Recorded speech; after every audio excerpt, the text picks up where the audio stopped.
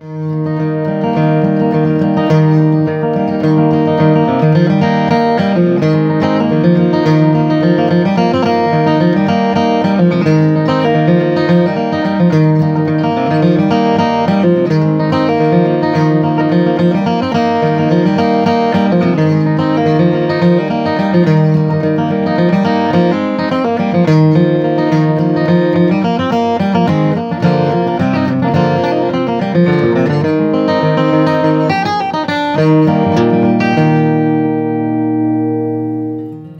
guys, Brandon Johnson here again. Thanks for joining me. Today we're looking at Church Street Blues. This is one of my all-time favorite songs to play and to sing.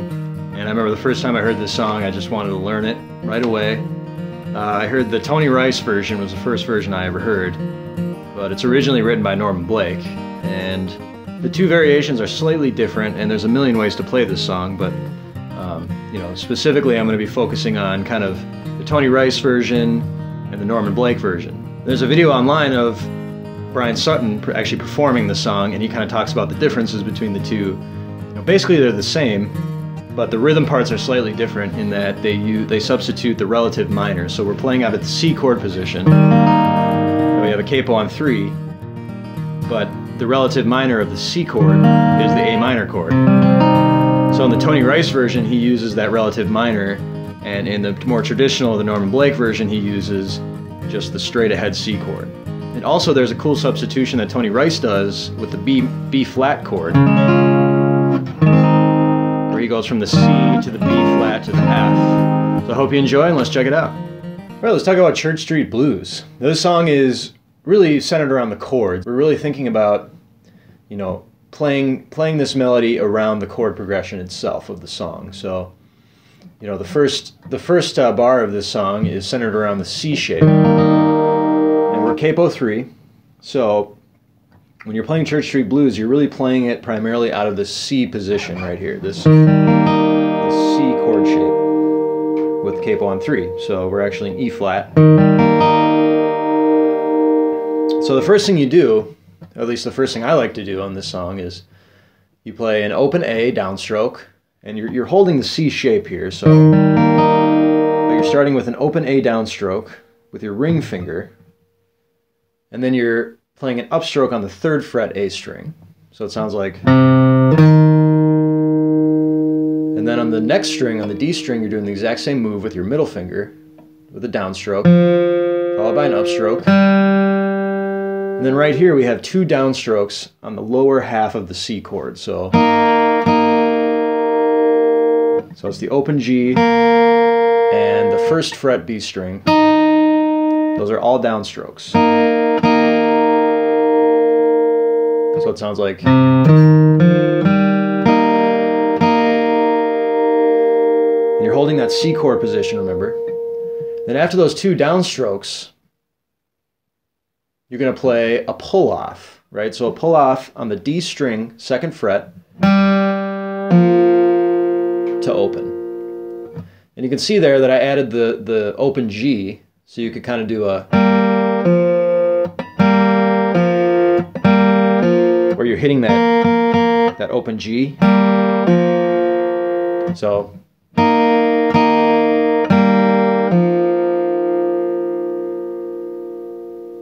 And then after you do that little pull-off right there, you're going to get into the F chord position. So you're going to go from a C chord position to an F chord position, which is not too complicated of a move, but you're just kind of taking your middle finger and dropping it down to the G string, and then you're taking your little finger and you're putting it on the 3rd fret D string. And that's just your standard F chord right there. So you're going from a C to an F.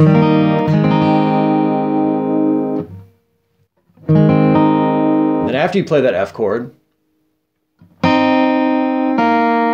doing a little pull-off right there on a downstroke, okay? So it's pretty much the same as the C, where you have your index finger on the B string 1st fret, and you're doing a pull-off with your middle finger on the G string.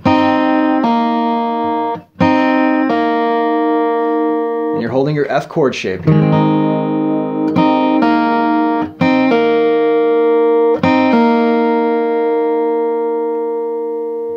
Okay, so let's look at all of measure number 1, starting with the downstroke. You're in the C chord position, and you're starting with a downstroke on the open A, followed by an upstroke, and then the same thing on the D string. 1, 2, 3, 4.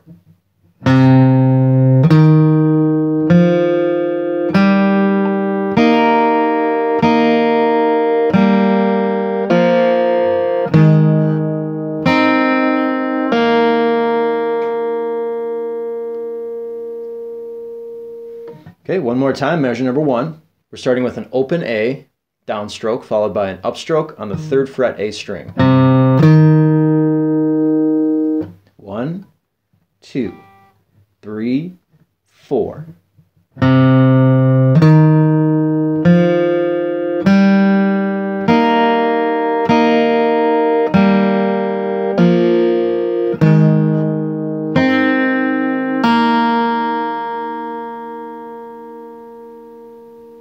Okay, going into measure number 2, we're back to our C chord, back to our open C chord. And in measure number 2, we're going to start doing a little bit of cross picking here. So we're starting with the C chord, and we're starting with 2 downstrokes,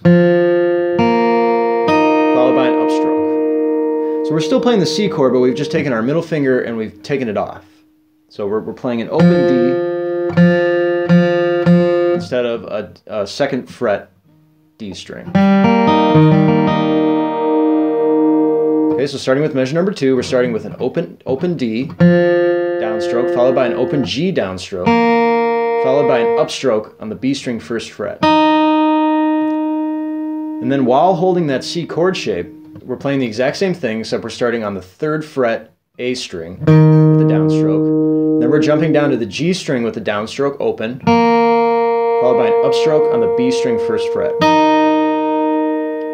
So we're kind of going back and forth. This is classic cross picking right here. We're going back and forth between and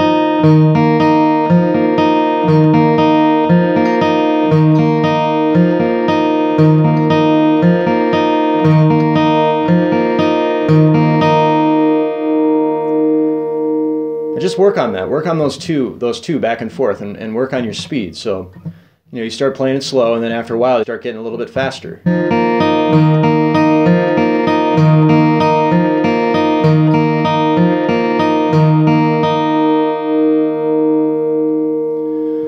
Then after that, we're doing more cross picking, and we're doing 2 downstrokes, one on the open D and one on the open G, followed by another downstroke on the open D, followed by an upstroke on the 2nd fret D string, and then we're doing a downstroke, upstroke, downstroke. So we're going.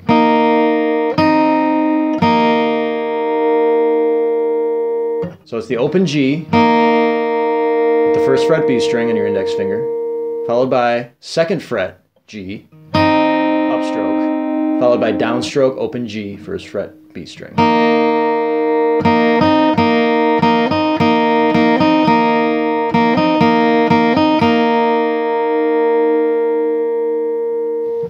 Okay, let's look at measure number 2, starting with the 2 downstrokes on the open D and the open G. 1, 2, 3, 4.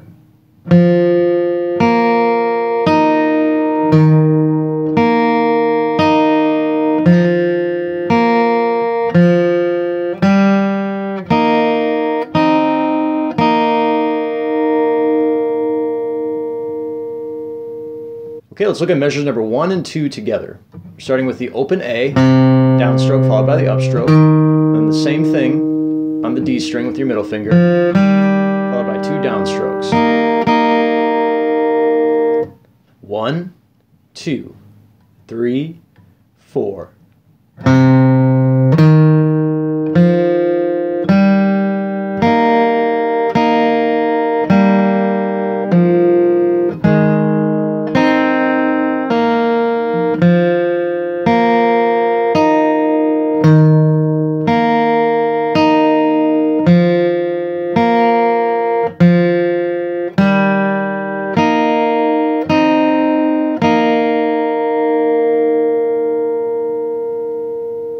Okay, and looking at measure number 3 is identical to measure number 1, except the only difference is that we're not playing the first hammer-on the A string. Instead, we're going directly into the D string hammer-on, which is open D, followed by an upstroke on the 2nd fret D string. We're still holding the C chord position here, and now we're going 2 downstrokes on the G and the B strings. Same pull-off that we played before. Then we're in the F chord with an upstroke. Then we're playing a downstroke pull-off on the higher register of the F chord.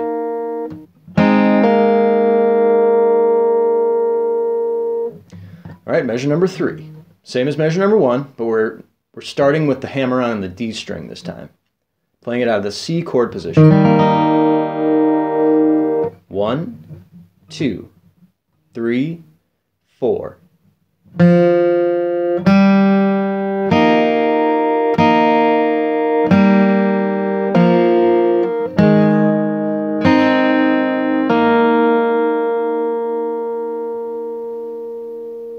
Okay, going into measure number 4, we have more cross-picking going on here, and the timing is a little bit weird on measure number 4. We're starting with an upstroke on the open D, followed by a hammer-on downstroke on the 2nd fret D string. So we're going upstroke, downstroke, hammer-on, followed by an open G downstroke, followed by an upstroke on the B string 1st fret. And this is kind of the cross-picking part, where we're cross-picking on the C chord. So we're going...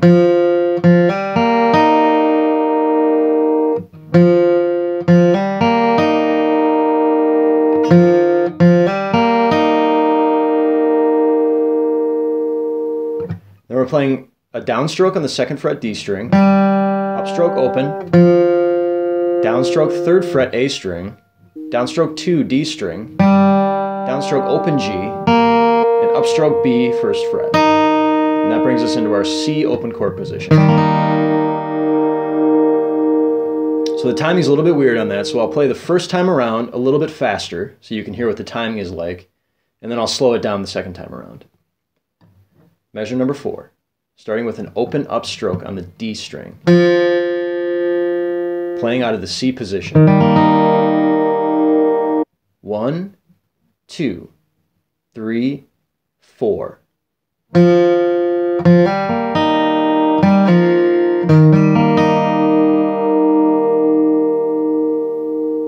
Okay, this time a little bit slower. Measure number 4. 1, 2, 3, 4.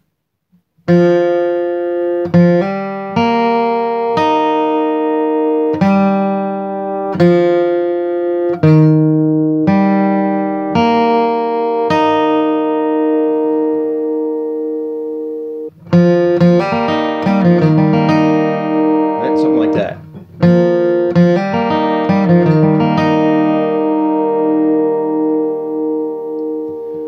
Okay, let's play measures number 3 and 4 together, starting with a downstroke on the D string open, followed by an upstroke on the D string 2nd fret.